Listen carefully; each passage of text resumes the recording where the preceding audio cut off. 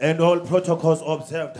And now the Bible says in the book of John chapter 10 verse 10 that the thief comes to steal, to kill and to destroy, but that there is a man who comes to give it life, life in abundance. And John 3:16 says, for God so loved the world that he gave his only begotten son, that to those who believe unto him should not perish but have eternal life. I am here to decree and to declare that there is a man who died for you.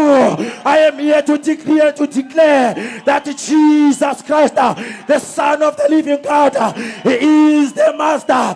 The Bible says, for he was bruised for our transgressions. The Bible says, for he was pierced for our iniquities. The man I'm talking about is Jesus Christ, the Son of the living God. He's called Jesus Christ of Nazareth, because out of Nazareth there came a name that is above all names, a name that which all the knees they bow down to, beneath the earth, above the earth, in the heavenly places. The Jesus I'm talking about, he is the way, the truth, and life. The Jesus I'm talking about, he was not just a normal Jesus.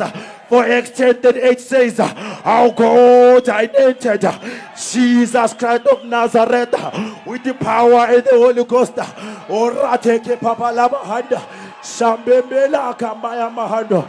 Jesus Christ, he is your healer. Jesus Christ, he is the Master. Jesus Christ. Glory to God. Hallelujah. Glory.